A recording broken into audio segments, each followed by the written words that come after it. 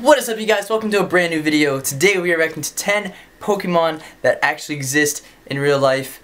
I mean, I guess most of the Pokemon, when they were created, they must have came from some type of idea or something from like real life or something. You know, they would have came from somewhere. So, I mean, let's check out some of them in this video. Let's get in this video and let's go. 10 Pokemon that actually exist in real life. Number 1. Do they actually though? Drowsy. Drowsy is a mysterious looking Pokemon. He looks like a sloth or some type of something. It's like a hippopotamus and like a sloth. Who is inspired by Baku. Baku. The name Baku has two meanings in Japanese. The first is a Malaysian tapir, which is a vegetarian pig. The other meaning is a mythical Japanese creature that enters a person's dreams and nightmares. Oh, what? He may look scary, but he's actually very He's ugly as fuck. He has, however, oh, that's cute actually. Never mind, I take back the ugly thing. Number 2. Pikachu.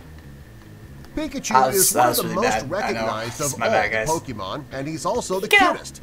He is an electric-type mouse. I can't do it. I can't do it. To be the Pokemon mascot. The inspiration of Pikachu comes from a mouse-like creature called a Pika mouse. That's actually so cute, man. I just recently went to, when I was in DC for playlist, when I was in Washington DC for playlist, I went to like the Smithsonian Zoo, and dude, I think this mouse was there or something. I don't know. There was a lot of cute little creatures and stuff in there. That's actually a big ass zoo. I thought it was a small zoo, but it's actually really big. And it's free too, so like if you're ever in DC, visit Smithsonian Zoo. I think it's my favorite zoo that I've ever been to so far. Like so many exhibits, so many reptiles, so many animals. It's crazy. There's so many things there. Like there's so many. There's so many. There's just so much to see. There are awesome. Actually 23 species of this mouse, and most are found in China and Tibet. This animal is very rare. There are only about 1,000 Pika mice in the world. Oh damn, they're so adorable. They make a very high-pitched sound, just like a Pikachu does. One is as equally adorable as the other. They're so adorable. Magikarp. Magikarp. The Magikarp is a water Pokemon. In order to transform Magikarp into something that is useful, you would need to catch thousands. He's interesting in his current form. Magikarp is inspired by the yellow rockfish. The two actually look identical to one another. What? The only difference between the two is that the yellow rockfish can do much more damage than the Magikarp. Number 4. Okay. Emolga. Emolga is one of the most adorable Pokemon right next to Pikachu. He is Emolga is like an ugly-ass name. Also, he doesn't evolve. He gets his inspiration from the flying squirrel. Hey, both the flying squirrel and Emolga can glide thanks to the membranes between their arms and legs. Nice. Emolga, however, is always battle-ready, as he can store electricity in his membranes.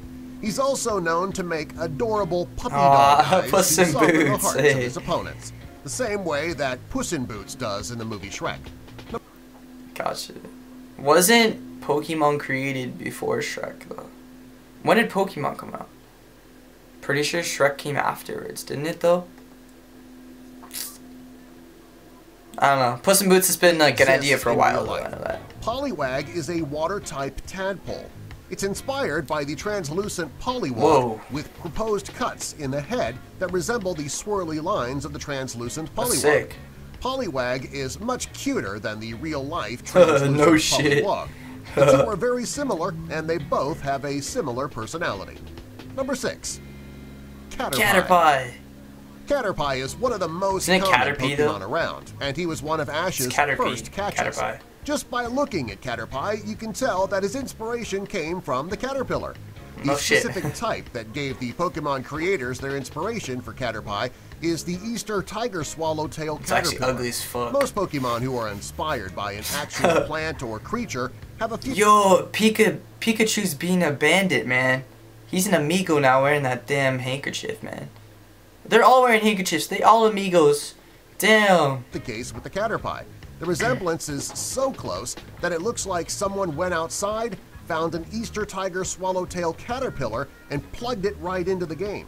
Damn. Number 7. Venusaur. Venusaur. Venusaur has red eyes, and his distinct feature is a massive flower growing out the top of his head. He's fruity. The flower on his head is said to be so heavy that the Pokemon has trouble supporting itself. Well, no This shit. Pokemon got his inspiration from the Rafflesia arnoldi, which is the largest flower in the world. It is most commonly found in the rainforests of Indonesia. Okay. The flower can grow up to 3 feet across and weigh up to 15 pounds. Shit. Unlike most flowers, this one does not smell good. It actually smells like rotting meat. Aww. Number 8. The Victory Bell. I don't want to be near it now. I was like, I want to go check out that flower. This is a very scary Pokemon. Its inspiration is also very scary. The Victory Bell is based on the pitcher plants. The pitcher plant is carnivorous and very dangerous. This plant contains a fluid which attracts insects into the plant, where they are then trapped. The plant will absorb the nutrients from the body of the insects for their own nourishment. While Victory Bell is not quite as dangerous as the pitcher plant, it looks like that one character. I don't know if it was. I don't think it's Rocky Horror Picture Show, but it's like one of those like older movies like that, and it's one of those like Venus flytraps type thing. It's like really big and it's like real life type. It was like not even cartoon. Like it was like a real life film. But like it was like a robot or something that they used for the film or something. But it was an older film or something, I think. I just don't know what it was called, but it was like this Venus flytrap. And like, I don't know what it's from, but it was kind of creepy. I'm for sure it wasn't Rocky Horror Picture Show. It was definitely not Rocky Horror, because like this, it was like the whole movie with this Venus flytrap or something. But I really forget. What is that? I'm getting some type of notif. What is that? Okay, I don't know what that is. Alright, let's continue. While Victory Bell is not quite as dangerous as the pitcher plant, it is pretty close. He has a very high attack level with a lower defense level. This makes them angry and always on watch. The good thing about Victory Bell is that he has a normal happiness level. Therefore, he only needs to be feared when he feels threatened or when he senses an attack. Number 9. Luvdisc. It looks like a booty. Luvdisc is a water Pokemon who is shaped like a heart. She is based on the kissing gourami, which is an adorable fish that puckers up as though he's getting ready to give a kiss. When the fish kisses, it's not doing so to be loving and cute. It actually makes that face when it's fighting. The Luvdisc is not quite as mean as his counterpart, though. Just by looking at him, you know that he's one of the most lovable Pokemon. But if challenged, he certainly can defend himself. Bulbasaur! I've heard that name, Devs. Bulbasaur is a dual type of Pokemon. He is a grass/poison It just Pokemon, looks like he has an onion and he's been around since the something. first generation. He is a reptile, and he's inspired by a frog. He has the exact body traits of a frog, and he has a bulb on his back. The coolest thing about Bulbasaur is that he has also traveled to Mario Smash Brothers, and you can see that he has gone well out of the realm of Pokemon from time to time. Damn. Oh, alright. Well, that is the video, guys. I hope you guys enjoyed it. I actually didn't know that, you know, like there's some really like unique creatures. There's some really unique animals and creatures out there that I've never heard of, and it's really cool to see them for the first. It's really cool to like see a picture of it for the first time, or even see it in real life. Even at the Smithsonian Zoo, I was like, I might have heard of some of the animals and reptiles and whatnot, but I've never actually seen it in real life, and I was like, dude, it's right in front of my eyes. Like, that's crazy. And there's some other things that I didn't even know was real, and I was, dude, that's crazy. Like, I read so much at that zoo. It was awesome. It was such a great day. But I hope you guys enjoyed this video. Hope you guys enjoyed my reactions. If you did, please drop a like and hit the subscribe button if you haven't already. And make sure to go follow me up on Instagram. I'm doing a giveaway at 50,000 followers. I'll be giving away my merch. I'll leave a clip right now showing you guys what I'll be giving away. Let's get to it. This is the merch that I am going to be giving away at 50,000 followers on Instagram. First we have just my wristband. It says my ad on it and my logo. And then on the inside it says "Just Do You." It's like a little message. Then we got the crew neck, the unicorn Hayden DeVeaux crew neck, and then just the Hayden DeVeaux logo on a baseball tee. So basically, this one is more guys, and the rest, I guess, are more girls. But you know, I can see a guy rocking this definitely. Just kidding. That's like a girl slim fit tee. But I can see a guy rocking that, and most likely that too. So from the unicorn, we move on to we have Property of Hayden DeVeaux.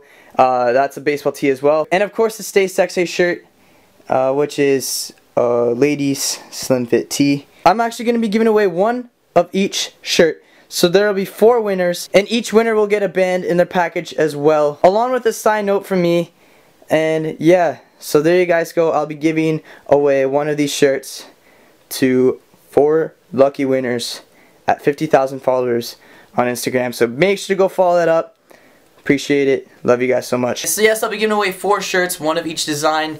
So help me get to 50,000 followers on Instagram. I'll make sure to post a picture with those shirts when I hit 50,000. And then I'll just get you guys to comment, like spam comments on the photo, and then I'll pick 4 winners. And doesn't matter where you live, it's a worldwide giveaway. It's a worldwide giveaway. It doesn't matter where you live, I'll send it to you guys. Just because I love you guys so much, and I feel like I just need to give back to you like all the time because you guys overwhelm me in love. Much love for that. But yeah, if you haven't already, like this video up and hit the subscribe button. If you haven't already, damn, I keep saying if you haven't already. My bad. Alright, anyways, I'll catch you guys next video. Peace.